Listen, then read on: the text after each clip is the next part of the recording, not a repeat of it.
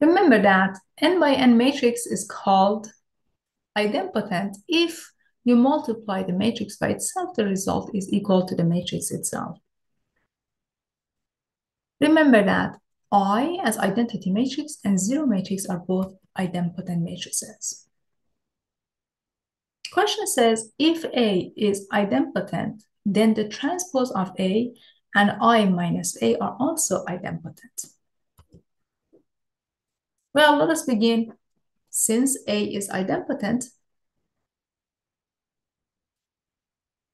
it means that if you multiply A by itself, it becomes A. So if you form the transpose of the matrix, it's equal to, instead of A, we're going to use the multiple of A. So you can replace these two and then take the transpose.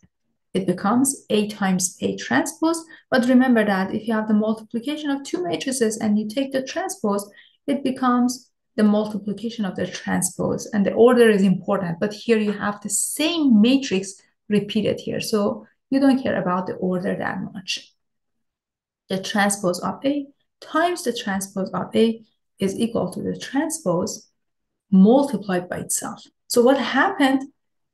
You say that, hey, the transpose of A is equal to the transpose of A multiplied by itself. But this is basically the definition of a matrix being idempotent. If you take B to be the transpose of A, you just showed that B is equal to B multiplied by itself, which is basically the definition of being idempotent. Now, what about I minus A? If I raise it to the second power, what's the meaning of that? It means that I'm taking I minus A and multiply by itself. I minus A multiplied by I minus A is I squared minus I times A minus A times I plus A squared. So what happens here? I have I minus A. Why is that? Because A is idempotent. Instead of this, you can write matrix A itself. Negative A plus A, it becomes zero matrix. So you end up with I minus A. So what happens here? You say that, hey, matrix C is equal to I minus A. And I just showed that if I multiply C by itself, it becomes C as well, which is basic definition of idempotent matrix. So as long as A is idempotent, you can definitely conclude that its transpose and I minus A are both idempotent matrices. And remember these two simple examples that are idempotent.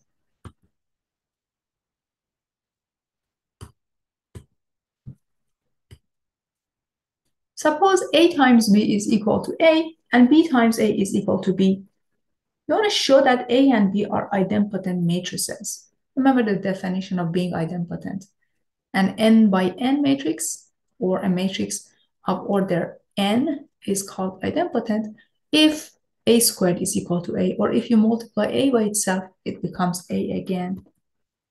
First, we show that A is idempotent. So let's begin. With the same argument, you can show that B is idempotent. Since AB is equal to A, we have AB times A equals to A, which is A squared. So what we did, we just multiplied this equality by A. So AB times A equals to A times A, but this is just A multiplied by itself. Well, what's happening now? Since we can group left-hand side together, you can write this as A times BA, but BA is equal to B. So it becomes A times B. You have A times B. By the condition that is imposed here, it is equal to A. So, guys, take a look. You have left-hand side and left-hand side. Both of them are the same thing. A times B times A. We just group them differently.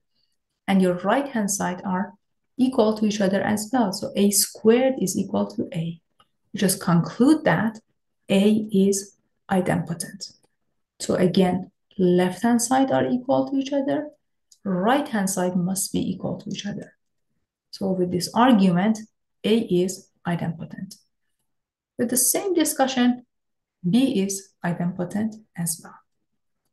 So as long as AB is equal to A, BA is equal to B, then you can show that A and B are idempotent matrices.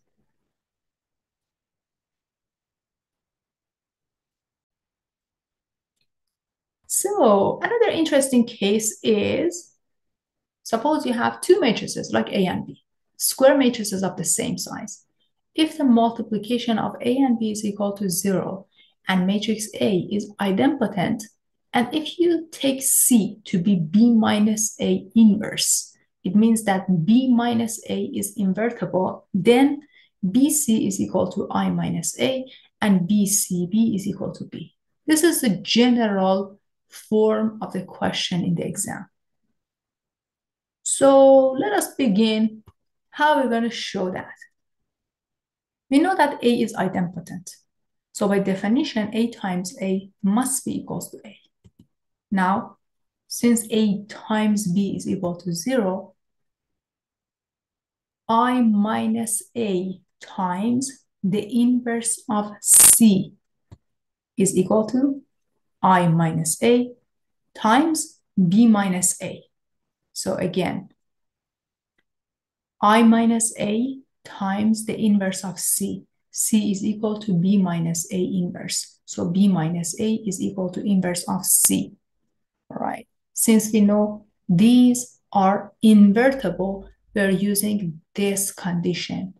We're not working with A and B or invertibility or singularity of those two matrices.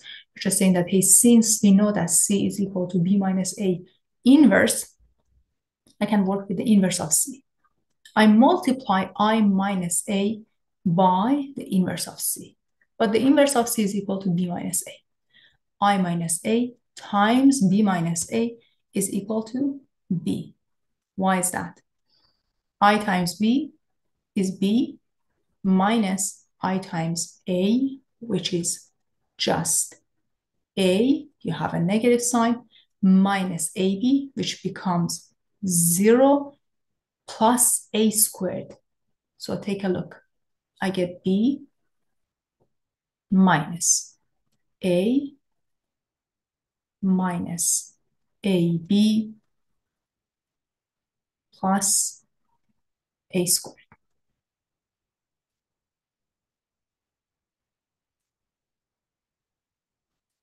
With the condition that AB is equal to 0, this becomes 0. But A squared is equal to A. So A minus A is 0 matrix. You end up with B. So you can easily say that BC is equal to I minus A. Again, we are just working with invertibility of C. I don't care about A. I don't care about B. Just BC. So I minus A times the inverse of C becomes B. If I multiply both sides by C, BC becomes I minus A. Perfect. We just showed that BC is equal to I minus A. We are not talking about A being invertible, B being invertible, nothing like that. We only use this piece of fact that B minus A is invertible. Some of you on the exam say, okay, what if A is invertible? What if A is not invertible? We don't care about that part. We don't use those properties. You are not allowed to use those properties. If you want to use those properties, you have to consider all cases. Now what? Now, since you know that BC is equal to I minus A, multiply everything by right-hand side by B. You get IB minus AB, but AB is equal to 0. So this guy is equal to 0. And then you end up with I times B, which is B. Here we go. Nice and easy.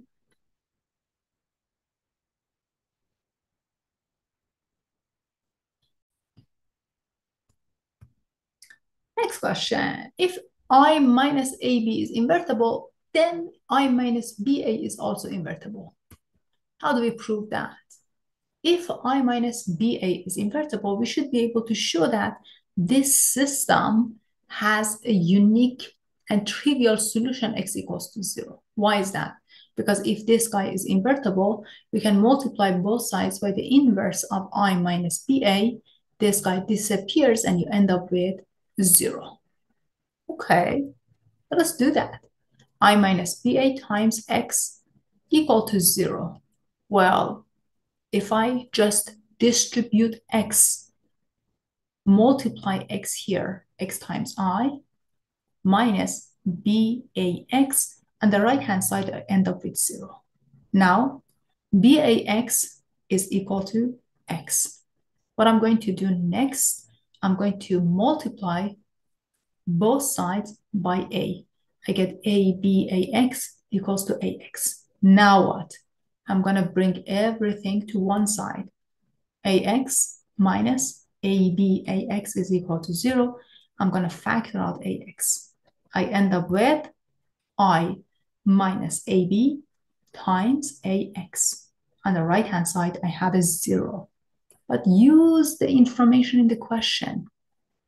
I minus AB is invertible. So the inverse of this matrix exists.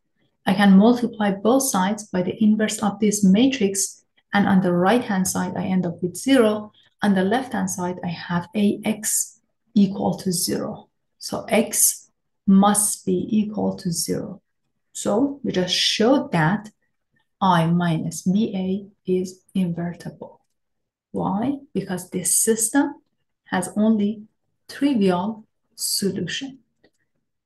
If this guy is invertible, you can multiply both sides by the inverse of I minus BA, and x becomes 0. Since you just showed that x is 0, so I minus BA is indeed invertible. Some of you on the exam came up with a formula, and I have no idea how you got that formula. This is not correct. We are not looking for answers online. We need to use the information that we learn in this class. So if you wrote down some formulas without explaining that formula, where did it come from, you lost a couple of points.